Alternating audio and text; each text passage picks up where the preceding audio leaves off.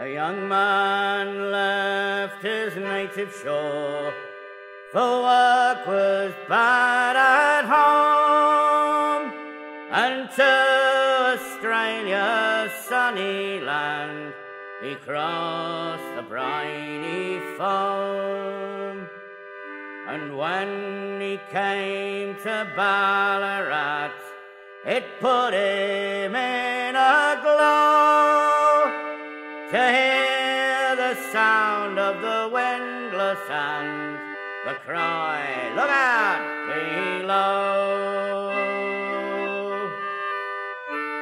Where'er he turned his wandering eye, great wealth he did behold, and peace and plenty hand in hand by the magic power of gold. Says he, and I am young and strong, to the diggings I will go, for I love the sound of the windlass and the cry, "Look out below!" So among the rest he took his chance. His luck at first was vile, but he did work and persevere, and at length he made a pile.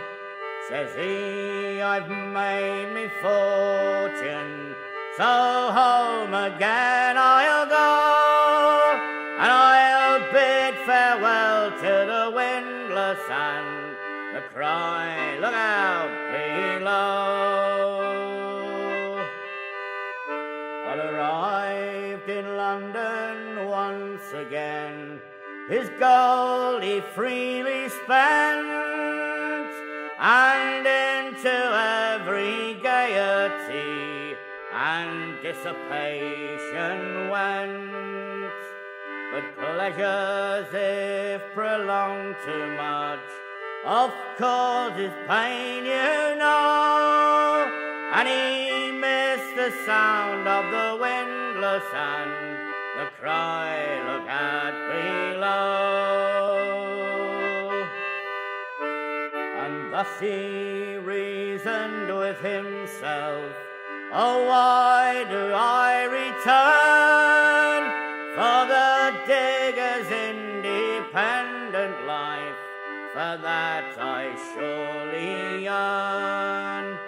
Here purse-proud lords the poor oppress, but there it is not so. Give me the sound of the windlass and the cry, 'Look out below!'" And so he started back again with his own little wife, and he says there's nothing can compare to a jolly digger's life. Ask him if he'll go back again, he'll quickly answer no.